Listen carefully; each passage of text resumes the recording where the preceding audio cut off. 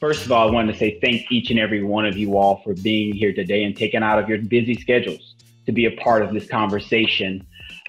This is basically an opportunity specifically to talk about this idea of what are some of the challenges that are facing not just local communities, but then also utility providers and services that are happening in our communities across this country and the intersection of those things. And talk about how are we addressing these new challenges as it relates to COVID-19 and the crisis that we face in today's time. So I want to thank the National League of Cities. I'm Timothy Evans. I actually work with the National League of Cities. I am the Membership Engagement Manager for the Northeast Mid-Atlantic region. We want to thank HomeServe and the Service Line Warranty Program specifically for helping us to put this on and really leading this conversation in this space. And then on top of that, we want to thank all of our panelists that are going to be on this phone call today. I want to say one thing because I'm actually here to speak here. I have this opportunity. What we're trying to embark upon in this conversation is really a conversation about ecosystems and understanding the impact of utilities and COVID-19 and how that relates, not just within the space of you paying your water bill, but understanding the dynamic and broader space of infrastructure and its overall impact, not just at the state level, but the local level, and even among private sectors and how municipalities are tackling those dynamics. And so that's what you can expect from today's call as we go through the conversation today. Now, we have a phenomenal and a lot of people who are going to be speaking today. And that's what I want to make sure that you glean in as much of this information as possible. So let's go through a couple of housekeeping things. One, your microphones. If you can make sure that you place your your microphone on mute, that would be great. When you get in, it'll already mute, it'll self-mute it, but just in case, just make sure you do that. On top of that, we're going to take questions because we have so many dynamic individuals who are here to speak today. We want to make sure that we're going to take questions at the end. So start flooding your questions over to Tim Reed, and he'll kind of take those in and he'll send those out later on. Now, I do want to say there's two ways to be able to ask your questions. The first one is that you'll notice that there is an option to raise your hand. If you raise your hand, toward the end, after we get to the question and answer, I'll just call on you. That's one way. But then on top of that, if you enter your question into the Q&A feature, what will happen is that, as I mentioned before, Jamie and Tim will be responsible for kind of taking those questions in, and then we'll answer those accordingly. Now, finally, if you miss everything that we say today, if you're not able to take enough notes, I want you to go on ahead and just remember that there's a recording. This is being recorded. And so in the next couple of days, this will be distributed out for you all to be able to share that information. Now, before we get started, the last thing I do want to say is that we have to acknowledge where we are as a nation. Recently, over the last couple of weeks, we've had a series of protests, uprisings, and unrest in a lot of our communities. And I think that is something that we do need to acknowledge as it stands to COVID-19 and how that really impacts a lot of our communities. But more importantly, I think the key thing for us is that we also need to stay focused on the needs of municipalities as it relates to the budgetary crisis that we're facing. And that's kind of what this conversation is going to be focused in on. It's like, how do we make sure that municipalities are leveraging all the resources that they can at this present moment to make sure that they can meet the demand of the budgetary issues and crises that they're facing in their communities, on top of dealing with a number of the challenges as it relates to unrest and protests that are happening across this nation. And so without further ado, I want to kind of dive right in specifically to our first conversation that we're going to be having. So I want to introduce Mike Armstrong, who is the general manager for WaterOne, a utility service provider. And one of the key things that I think was really insightful to kind of just learn about him as the general manager, executive officer, he's responsible for a lot of the utility operations, personnel, and financial affairs.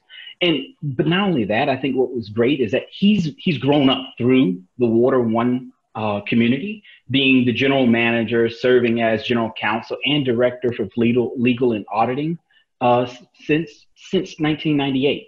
And I think that's really important to understand for us moving forward. And so, Michael, I wanted to kind of first ask you this question as you kind of bring this into this, as you kick off this conversation. Can you talk to us about, the challenges that you are facing, or talk about the importance of keeping water running, right? And during this period of time, and some of the challenges that you might be facing, even with just maintaining service during COVID-19. Definitely. Thanks, Tim. Well, WaterOne is the essential business. And WaterOne, we have a 24/7 operation. And we consider providing safe, reliable water supply to our community to be critical. And we know we're responsible for protecting the public health and serving the public. So especially in a situation like this where there's a pandemic and people are being told that they need to wash their hands multiple times a day, we're a key part of that public health element. So I feel like our staff is extremely committed to that mission, and we know that our customers are relying on us to continue providing water service through those challenging times. So I'm extremely proud at how well WaterOne has responded to this situation. I think one of the questions that you threw out there was, what service components did we prioritize? And we really never did cut back on any of our services. I'm proud to say that we continued serving our customers really without skipping a beat. We have a great staff, great leadership, and we have very supportive customers. We also have a great elected board. And to me, the biggest challenge in this crisis has been the unknowns aspect of the virus, and also the frequency that the information and the guidance had changed. And I had a town hall meeting with some of our employees last week, and it made me thinking about a quote from Donald Rumsfeld, who was one of the former secretaries of defense. And after 9/11, he was in a press conference, and he was briefing the press, and they had asked him about something that hadn't happened. And he talked about things that we know and we don't know. And so he had that famous quote where he talked about that there are known knowns. There's things that we clearly know. There's also known unknowns. That's to say that there's some things that we don't know. But he also talked about things that are unknown unknowns, the things that we don't know, we don't know. And I think his quote really sums up this situation. The unknown unknowns are the risks that come from these kind of situations that are so unexpected that we really couldn't consider, what was going to happen. And so what we try to do at WaterOne is have an all hazards emergency operations plan, and we keep it updated quarterly. We do tabletop drills twice a year. So we had a section in our emergency operations plan that addressed flu that we had developed back in 2008 with the bird flu or the H1N1 flu. And so we started relying on that section in our emergency operations plan. So that was kind of how we started looking at this situation. But this crisis has made it clear really that every emergency is different. And so, when we got together, I got my group together around March 12th. We got together just to say, okay, where are we on this thing? Because there had been conflicting stories about how bad is it going to be? Is it going to reach the Midwest? And so we got together and determined that it was really something that was serious and that was going to probably cause a big problem. So we started updating our plan and implementing things early. And I think that really helped us get ahead of the game a little bit. I think WaterOne was probably a week or two ahead of a lot of utilities, a lot of cities. So I think that really helped us. We didn't wait until there was a stay-at-home order in place before we started taking action. And I think the fact that we were proactive really sent a message to our employees that we were taking it seriously, and that we were able to stay focused on maintaining our services. So I think that's really, as far as meeting the challenge, that's really the way we looked at it. We decided to send as many people as we could home early on. We have about 400 employees, and we sent about a third of our workforce home to let them work remotely. so that we could make it safe for the folks that were here at the treatment plant and working in the field. And so that's kind of how we approached it. And technology has been a big part of that. I can't imagine where we would be 10 years ago with this situation. I mean, having the ability to work remotely and having so many of our staff have laptops has really been phenomenal. And I want to give a shout out to our IT department because they have done a great job of preparing us for this kind of thing, having people set up with laptops to work remotely and being able to deploy new technology quickly. So we were able to kind of address this situation without really skipping a beat. So we've been really fortunate. I feel like we've been blessed as an organization. We have not had any of our employees come down with the virus. And, we've been preaching all of the CDC requirements of, social distancing and staying home if you're sick and that sort of thing. And so we feel like we're really lucky that way. And so that's kind of how we've been addressing the challenge. Awesome. Thank you. So we're gonna keep moving because I do want to come back to you, Mike, if we can, but I'm gonna come back to you towards the end. Okay. All right. So now we have the executive director for the League of Oregon Cities, Mike Cully. As I mentioned before, one of the key things, he's the executive director for the league. On top of that, I think one thing that's really important to note is that he represents one of 49 state league executives or state league municipal leagues across the country that represent municipalities and residents from across this country within their given state. And so I wanted just to turn it over to Michael, to Mike Cully, to kind of share with us, can you tell us, what are you hearing from your members in Oregon as far as the challenges that they're facing around this area? Because you focus at the state level, and I'm going to actually challenge you a little bit differently too.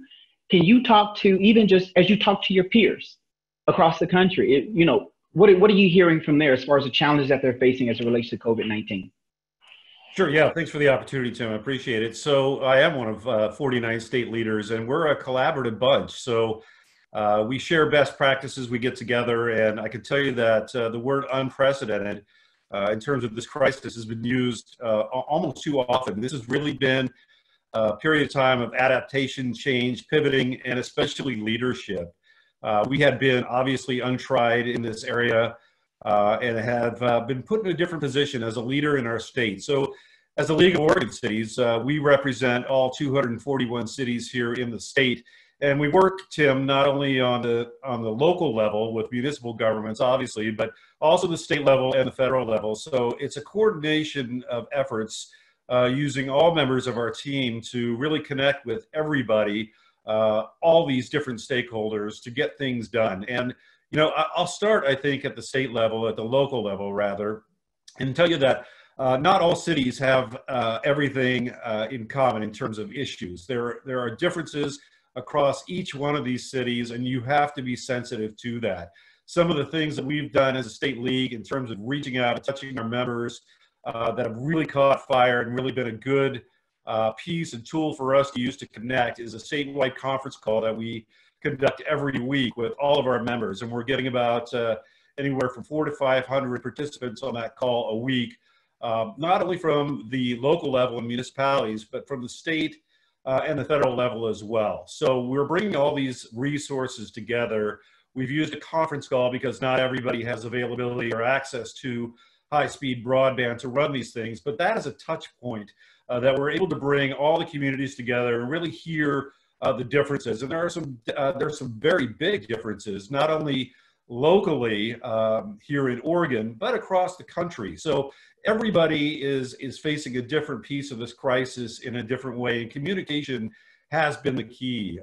Cities have been looking for a touch point, a point of leadership, and that's where the leagues have stepped up. And working with the National League of Cities, again, we share best practices. We're able to get together once a week and learn from each other about what's working. And at the end of the day, it is really about working on all three levels. So we need to assure that there are federal funds coming to the state level, and we need to assure that the state level is getting federal funds to the cities to keep things functioning. And that's That's not always easy. So the CARES Act dollars, the coronavirus relief funds that are coming to the state need to get to the cities and need to be there for different reasons.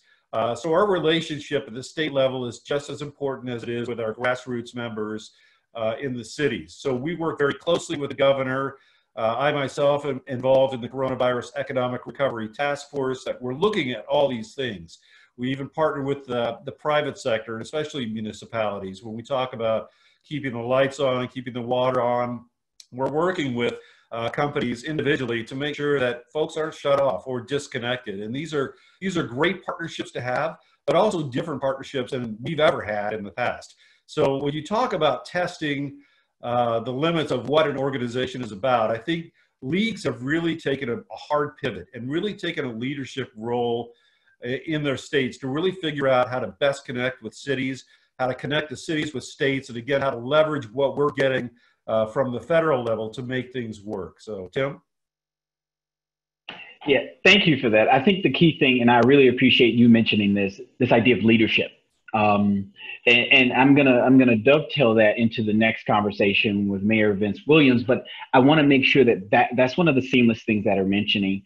You know, there's the unknown, right? But despite not knowing what's coming down the pathway that Michael Armstrong was talking about, there's still leadership.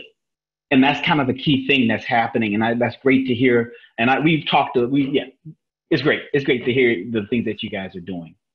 All right. I don't know what you just said, but I did hear my name. So I don't know what you said, but hello to everyone. I don't know what Timothy has just instructed me to address because you kept going out on me.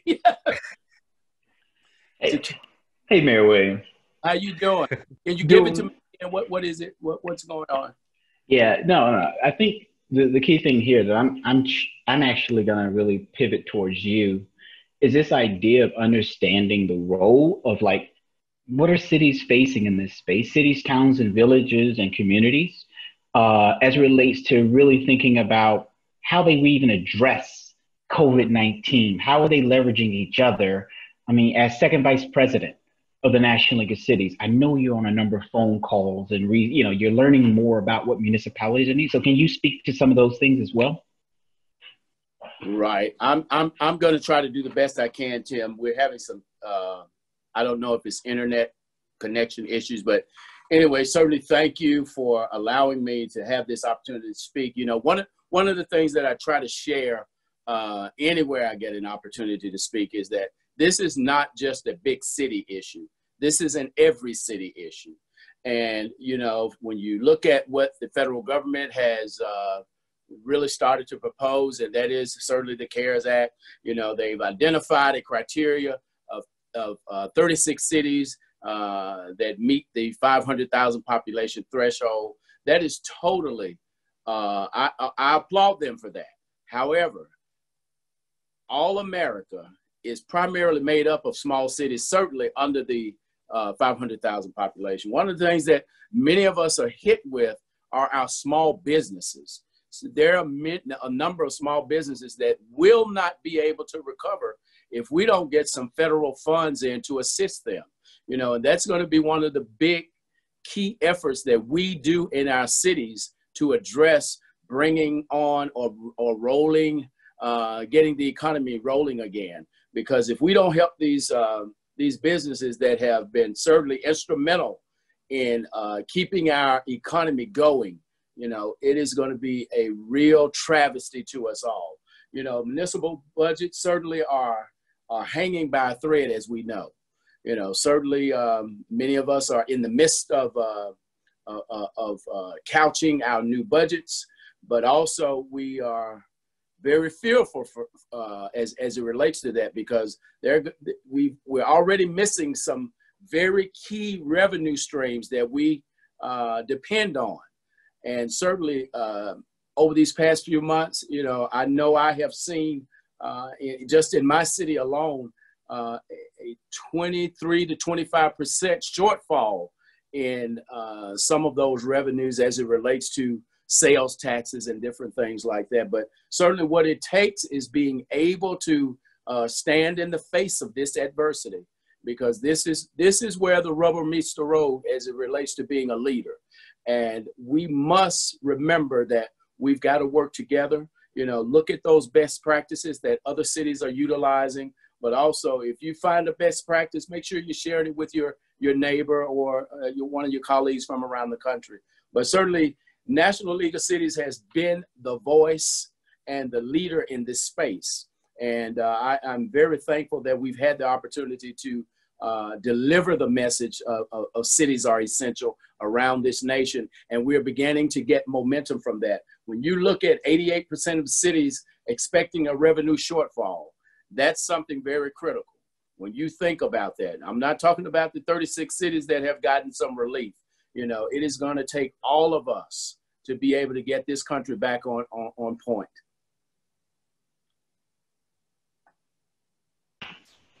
Thank you, Mayor Williams. I think the one thing I do want to just follow up real quickly on is, in your mind, can you speak to any examples or ideas that you have gleaned for ways that other municipalities can be able to learn more? Or is there any councils, or is there anything within NLC that can be a resource to them specifically? Well, I would have to say if you're a member, and even if you're not a member, reach out to someone who is, so that you can get the valuable information that's certainly plastered everywhere on the website. Reach out to all of, make sure you're connected with Irma Esparza Diggs, the director of all federal relations. Make sure that you're speaking to those people who can carry the message for you, and find out how you can be a help to make sure that we carry this cities that are essential messaging, but making sure that you stay connected. There's a newsletter that goes out, but, do like I keep the website up 24/7 to make sure I'm not missing anything, so you got to make sure that you're plugged in. People are depending on you as a leader to pull them out of this, so certainly I know that's a lot of weight to carry, but hey, that's what we do. We bench press. So let's get out there and do it. Thank you very much for that, Mayor Williams. I think, one of the key things that I really appreciate you mentioning was the impact to small businesses within your conversation as well. And so I'm actually going to dovetail to Mayor Weir from Independence, Missouri, because I think that one of the key things for her, I would love for her to kind of share some of the conversations and some of the thought processes around how to leverage public-private partnerships potentially in that space. And more importantly, I'll give a little brief introduction real quick. But ideally, so the mayor, she's in her second term in the city of Independence, Missouri. Actually, I drove through there when I used to live in Minnesota. So on top of that, she is the city's 50th mayor and the second female mayor. But I'll just kind of throw those things out, and Mayor, I'll turn it over to you. Thanks. It's been great hearing all of the comments so far and the insights and the great resources everybody has to share.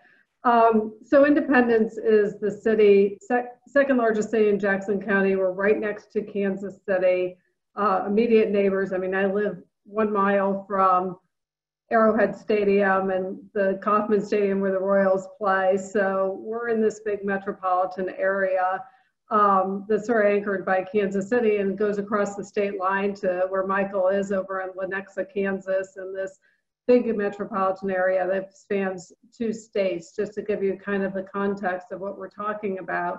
Because I'm really I'm really approaching this more from a regional standpoint. Certainly, in the city of Independence, as Mayor Williams said, we're experiencing those revenue shortfalls. There's not one city in the state of Missouri that has a population of 500,000 people. There's not one city, I don't believe, in the state of Kansas that has a population of 500,000. So, we're working really hard on that avenue. I will say,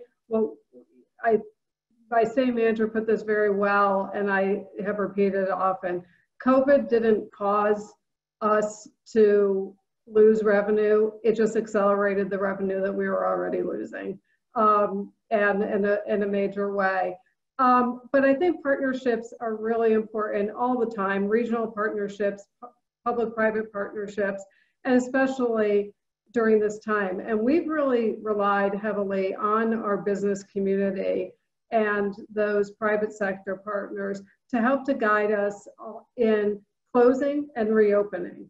We, as we sat down with our area mayors and county executives and county commissioners and started to really design these reopening plans, we really came to, said, what, we need to kind of back off. These businesses know better how to handle these things than we could ever tell them.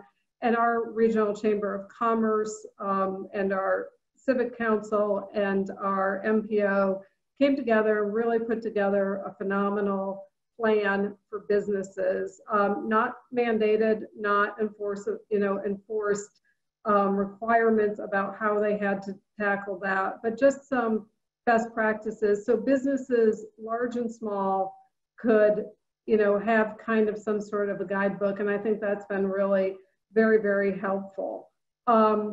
We are, I think, very fortunate in our region. I sit on a steering committee for an initiative called KC Rising, which was started several years ago, which is our regional plan for prosperity. Of course, with this happening, the impact to operations, certainly the economic impact, has really caused that effort to pivot necessarily. But also, I think that's a real opportunity for leadership.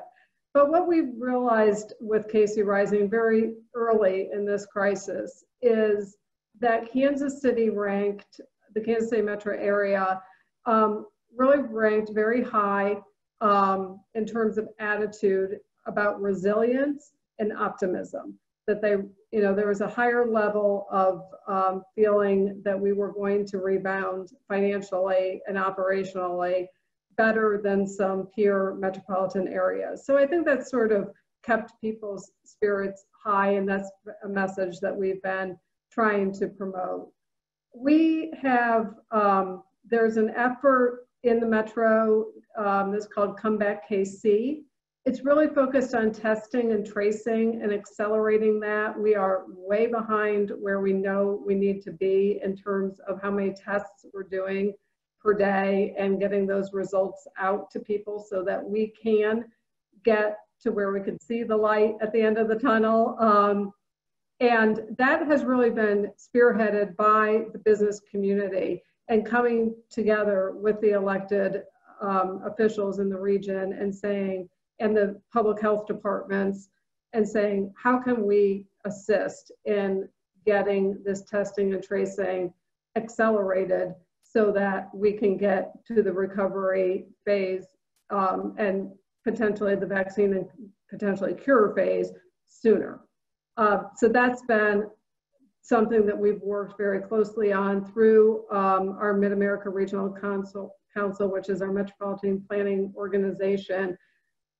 Michael had talked about their emergency pandemic plan. Our region has an emergency pandemic plan that we've worked on for decades, and now we get to put it to action. And that was a little more difficult than we anticipated because this wasn't the type of catastrophe that we expected. Being in the Midwest, we expect tornadoes. We expect, sadly, terrorism attacks.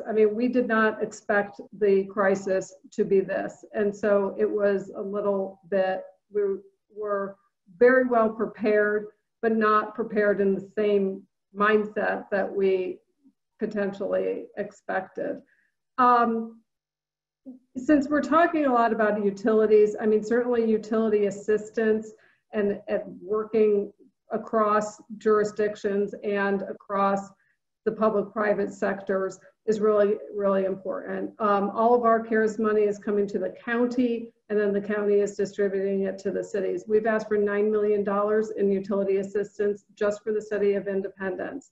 We operate our electric, our water, and our sanitary sewer, and our delinquency is running about $2.5 to $3 million per month.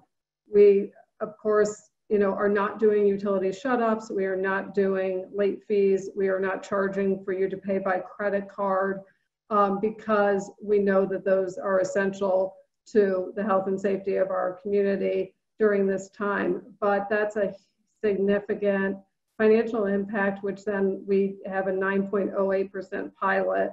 So it's not only impacting our utility funds, but significantly impacting our general fund. Some of our neighboring utilities have determined that they will start doing will resume shutoffs. We're not going to do that for a little bit while. Our plan is to not start that until August because we don't want to do it. I said earlier, it's 90 degrees here today. We're not going to be shutting you off anyway because of the hot weather rule. But that's something that we are continuing to say in every conversation with the White House, with Congress, with our county executives, with our regional leaders. Utility assistance is going to have to be a significant part of this recovery plan, and that's going to require more than just what the cities are and municipal utilities are going to be able to handle. Specifically in our city, some partnerships that we have established, other than just working closely with our business community, working closely with our Chamber of Commerce, we have used some of our additional CDBG money that we received to do a small business, a small business loan program. We think it's very important to continue to help these small businesses with the recovery. So obviously the city isn't going to start doing credit analysis and lending, but we are partnering with some organizations in the region to help us to process those small business loans using our CDBG money. Our infrastructure, just in general, very early on, we established what we are calling our Futures Initiative to say, how is our life going to be different, and how do we want it to be different on the other side of this? What lessons can we learn from this experience about how people want to interact with our city? And we've had some very exciting conversations about transportation and utility delivery, and how we can use some of those things. I mean, a lot about renewable energy and park systems and all of those things about how is this going to, for a very long time, alter the way people behave in a city and how they interact in their communities. So we've spent a considerable amount of time working on that as well. I mean, I'm amazed to hear about 88% of cities predict a revenue shortfall, and I'd really like to meet those 12% who aren't. Yeah, you're right. Thank you very much, Mayor. I think one of the key things that comes to my mind when you were sharing is, one, you talked about this idea of the regional collaboration. I think that's really, really important to how we address COVID-19 because of the fact that COVID-19 does not stay within the municipal bounds or the county bounds. And so I think the other thing that's really important around this is community voice and how are municipalities leveraging their spaces to be able to really glean from the communities. What are the impacts? What are the things that are critical that they're learning? And so I'm going to dovetail this now to Deputy Mayor Steve Schaefer, to kind of share what are some of the key things that you guys are gleaning from this period of time as far as public forums? That I'm going to do it twofold. I want to hear from you. What are some of the social restrictions? How have you been able to adapt to some of the social restrictions, stay-at-home orders, potentially that you all are under? And then the other question I want to ask for you is, what have you learned or what have you started now during this period of time that you have determined that you're going to continue afterward? Well, thanks, Timothy. I appreciate the opportunity. I could spend all afternoon talking about everything that could be done differently. And previously, a previous mayor, I believe, talked about their emergency plan. And it's funny how, not funny, but how emergency plans, really, we didn't have one for this pandemic. And this presented a whole set of new issues that we had to adapt. And I think flexibility is the key thing in terms of local government, because the federal government, state government can make orders and decrees and mandates, but local government is ones that has to be next to the people carrying out the services. So it's been quite a challenge, but it's been a lot of fun too, in terms of learning more about the community and our citizens that we serve. Evansville, Indiana is the third largest city in the state of Indiana. We're in Southwest Indiana. We border, Southwest Indiana borders Illinois and Kentucky. So we have a regional feel in terms of how we do business in this area. And this MSA is about 350,000. So our city is about a little over 120,000. And the resources that we've been able to pull from within our city, our county, and regionally has been amazing. In terms of public spaces, that's a great question. In terms of our public meetings, we immediately made plans with our convention center to move into their space, simply to have more social distancing. So we were having all of our city, county, public meetings take place in a bigger facility. Of course, the mic would be wiped down. It would be available on the internet, on TV, and so forth in terms of public access and to be able to comment. I think Zoom and WebEx is the new, I wish I would have bought stock in those tools, because they become the new norm in terms of meetings. And I think that's going to continue. In Evansville, we are planning our city county buildings. Our employees have returned last week, but they've had restrictions coming in. It's taking the temperature, masks in the building, and then June 15th is when the public is back in the building. So those restrictions will still be in place, but we've also done things throughout the building in terms of putting plexiglass sneeze guards, the plastic in the council chambers in between the council members, and also leaving rows of seats so that there is enough social distancing in between, so that we're adhering to those guidelines that our medical professionals have given us. So public meetings will certainly have a different feel when the public is back in person in the building, but I think we've made the accommodations and hand sanitizing stations throughout the building, signage, just trying to make everybody as aware as possible so that we can make them feel as comfortable as possible when they're here and when they're interacting. Our city, during the pandemic, Mayor Winnicky created, he wanted a task force solely focused on reopening. And that's what the Reopen Evansville Task Force is, which I lead. There's key areas of focus, whether it be business assistance, government operations, quality of life, food security, or workplace safety and testing. There are a tremendous amount of volunteers under each of those areas, but we're fortunate to have all of the task force under the advisement of a medical advisory group, which is made up of medical professionals from our local hospitals. So it's a huge effort, and a lot has happened in a short amount of time. And I think the culture of social distancing, hygiene, all of these things are going to continue. And I think it's a good thing in some respects. So, Timothy, I don't know if you have questions for me. I could go in all day about all the challenges that we're having right now. Well, how about this on a different call? Right. You don't want to hear my problems? I will say this. I think at the end of the day, to your point, there are a number of things that our municipalities are facing. And Steve, I think for you all in Evansville, what's great to hear is that how you all are leveraging this space to be able to think critically about how you should be rethinking your how you do meetings, how you interact with the public.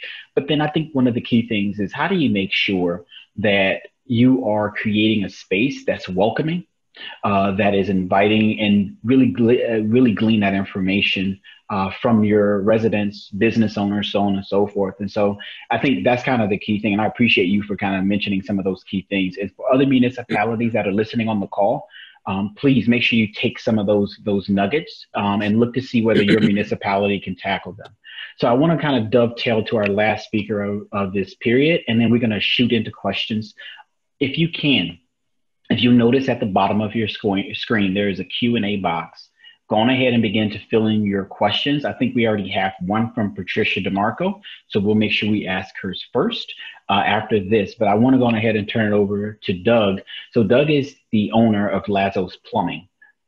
And one of the key things that I think is really important in this conversation is that, you know, sometimes we speak at such a high level of all these different policies, but we need to also be able to understand what are some of the local challenges that business owners are facing. And so I know Mayor Vince William and Mayor Weir mentioned this as well.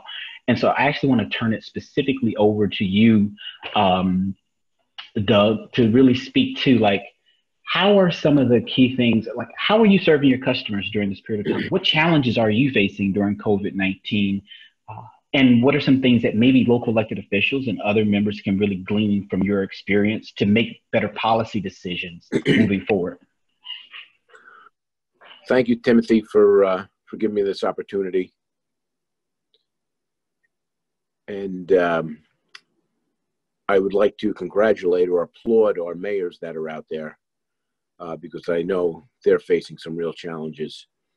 However, the COVID-19 situation was a shocker for us in a sense where the dynamics of our company and our day-to-day operation was just completely halted. And being the owner, and I have no partners, it's been a family-run business for over 60 years. I have my son here with me now, but it was like, okay, what do? We have 38 families that we are responsible for that work for us, and their, you know, families, children. Some of the guys, their children work for us. I have a whole family, you know, a father and his 2 kids work here. So yes, it was quite the undertaking, and, you know, making preparations to keep our employees safe, face masks, face shields, sanitizing trucks, sanitizing equipment, hand sanitizer. I mean, as everyone knows, and, you know, the shortages of all those things in the beginning, we searched high and low. We've used every resource we could to try and get everything to keep our staff safe. Then we had some people in our office work from home. Again, as a lot of people said, you know, the technology that we have today is very fortunate. Unfortunately, we had to use it under these conditions. But then our next challenge was, now we need to go into people's homes every day. We are an essential business. We have residents calling up with no use of sewer, water main breaks. You know, we do a lot of this type of work. We are basically utility contractors along with internal plumbing and drain. But, you know, we had a regular questionnaire that we would ask people before we can go into their home. We would have to ask them, you know, was anyone sick in your home? Was anyone subjected to the COVID? Is anyone under quarantine? So we had this whole question and answer period with the customers. And some people were, you know, a little upset. Some people understood. Some people didn't want to hear about it. They just knew that they had a problem and they wanted us in their home. But we needed to take the, you know, precautionary measures. As far as the guys working outside, we had signs made requesting people to keep their distance from our employees working outside, and we would put them on their front lawns on each side by the sidewalks, because everybody likes to look to see what the contractors are doing, not realizing, you know, the situation. And, you know, guys may be hopping out of a machine or doing something, they're going to be standing right next to them. We also did that with, you know, working in someone's basement, making a repair on a sewer line. At the bottom of their stairs, we posted a sign, please keep your distance, to keep everyone aware, because you forget. And especially if someone is working in your home, you want to go down, you want to see what they're doing. It's your home, you want to see, are they doing the right job? Are they keeping it clean? Or they, you know, whatever the case may be. But under these circumstances, we needed to keep the homeowners safe, and we also needed to keep our employees safe. So those dynamics, you know, and it'll never be the same as far as I'm concerned. You know, you're always going to go into someone's home. You know, we had a couple of people you know, that they went into homes and they say, yep, we found out that someone was subjected to someone else. So then we sent our staff home for a couple of weeks, put them in quarantine. So they came back. Thank God no one in our company wound up with the COVID, but we needed to take those precautionary measures. They're driving in the truck with some, you know, a helper or another mechanic. They drive around with their masks on. We're sanitizing the trucks. I mean, it's just something that we never anticipated. And, you know, we look back at it now. And you know, we're here in the United States. I mean, we adapt to things, but now it's like, okay, you have your mask on, you clean your truck, everybody walks around with gloves on all day long. Now it's like old habit, shall we say. And that's going to be the new norm, you know, and I'm convinced of that. And, you know, like Mike Armstrong had said earlier, you know, it's the fear of the unknowns. In the beginning, when this first happened, our employees were like, well, what if we go to someone's house and we do this? What if we go to this supermarket? Because we maintain a lot of supermarket chains. And, you know, the supermarkets are filled with people. They're essential. So now we're walking into a supermarket that has 100 people in it, employees, customers, and they have issues there. And we need to keep that store up and running because it's an essential thing for people to get their food and supplies. So it was a rough situation across the board, but knock on wood, we made it through. There were some slow periods. We had a couple of weeks where things were a little bit tough there, you know, trying to keep guys busy. We didn't lay anyone off. You know, one day we had, you know, 20 guys cleaning trucks. We had the cleanest trucks in New Jersey here. But we needed to do what we needed to do to keep everybody working and keep everybody safe. But as far as moving forward, and again, I congratulate all the mayors and these municipalities. I mean, I'm much smaller scale and I know what I dealt with. Fortunate for the municipalities, they have a lot of people that can help them. You know, for me, it was, you know, I'm leading the parade. But we made it through and we're going to keep going. We've been in business for over 60 years and hopefully another 60 more. Yeah. So. Thank you. Thank you very much, Doug. I just want to emphasize a couple things with what you said. I think the first thing to mention is that for everybody that's on this call right now, if you have not already connected with your local business owners about the challenges that they're facing, who might be, as Doug said, you know, it's a small group of people. You know, it's a one-man show or a small company that really is surviving off of the services. They may be an essential service, it may be a non-essential service, but the point is this: if you're not having those conversations, you need to do that. We need to take as much advantage of that as possible to be able to make sure that we are accessing our, you know, the people who are helping to really push our economy forward. So that's the first thing. The second thing I think is really insightful in this case is understanding also how things are, unfortunately, they're changing, and understanding how businesses are having to either push the change for communities, but also giving it to a space to understand how city leaders should be also helping to facilitate that change in the smoothest way possible.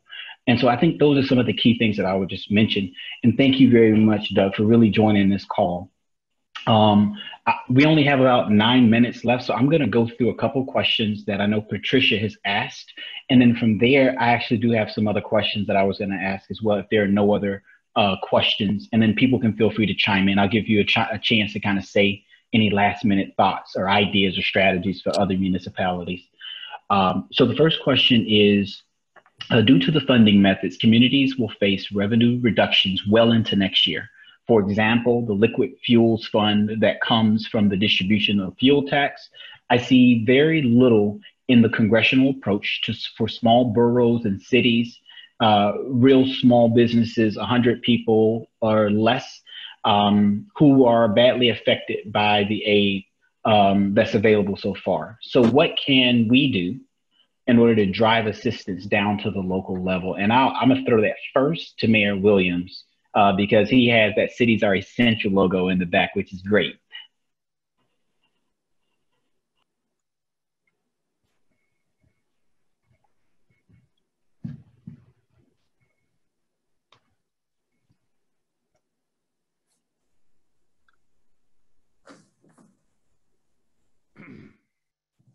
He wasn't expecting to be called on.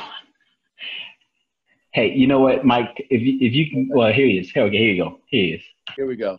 Sorry about that, Tim. Yeah, I had something else going on here while I was trying to stay focused here. So you want me to speak to what? Come on. Let me hear you again. I'm sorry. No, it is basically how can municipalities or how can communities work to be able to get the resources that they need from the federal level down to the local level? So what strategies or what things can they do? Well, one of the things that I'm doing and we're doing, not only in my city and my state, but across this nation, we're doing aggressive letter writing campaigns to all of our federal leaders. We need to make sure that they understand and they hear from all of us, because we see our neighbors in the grocery stores, in the dry cleaners. You know, we see them at in the communities, whereas these federal leaders, they only see them when it's time to go and vote. You know, when they need their support, they call the mayors, the council members, you know, hey, can I depend on you? Can I depend on your district? Can I depend on your city? So those are things you need to do. Make sure you're reaching out to them and let them hear the personal stories that are taking place, you know, because one of the things that I'm very concerned about when we speak about this space of small business, you know, if we as cities are not getting what we need, think about what's going on with our small business. So hopefully, you know, and I feel very optimistic that we will get the support we need from the federal government. What we're going to do is make sure that we carve out some of that money for our small businesses that are having a real hard time of it, you know, because in my city, a number of my businesses haven't received any federal funding at all. You know, I mean, there have been some that have gotten the PPP, but many of them have not been able to qualify, if you will, for the small business assistance. So those are the things that we need to make sure that we're looking out for those men and women who, if we don't help them, you know, their businesses collapse. And as Doug just shared, you know, they're responsible for other families as well, you know, so they need us and we need them. So certainly we've got to make sure that those letters, those calls to our federal leaders are certainly pushed out, but also make sure your business community understands that and get them on a letter writing campaign as well, because they are also voters. Thank you. Does anybody else want to answer that before we transition? Sorry, you're on mute, Mike. Now I'm not, right? I just want to chime in. Mayor Williams is so articulate about that, and that sign behind him says so much. I mean, we're facing a crisis on two fronts, not only health and a public health crisis, but the economic crisis is staggering. And I can tell you that cities are lagging indicators of what's happening in the economy. Right now, their budgets are fine, but it's reality. They're facing a 20 to 25% reduction in revenues across the board, across the nation. And that's choices mayors don't want to have to make. Public safety, essential services, what gets cut, what doesn't. So it's essential, as his background says there, that we get funding from the federal government. And the National League of Cities right now is working really hard in conjunction with all the state leagues to push a $500 billion package in two increments of $250 billion. And that has to be put out there to in the economy, to our small businesses, because they are the backbones of our city. So I'll just stop there. So I definitely want to chime in real quick. I think I really appreciate you hitting on that key point, Mike Cully, and then on top of that, Mayor Williams as well. I think that the National League of Cities has really we've left everything. We're putting everything on the field. There will be nothing left of us after this, but we will still continue to move forward. And so, yes, I agree with everything that you said. You know, as we get ready to close up, we have about 3 minutes left, and I wanted to give each of you the opportunity to say, not a brief remark, but give us like one word that describes your thoughts about how the future of, how do you feel about this next phase or this phase of our future moving forward as it relates to COVID-19? One word. Let's see if we can get this done in 3 minutes.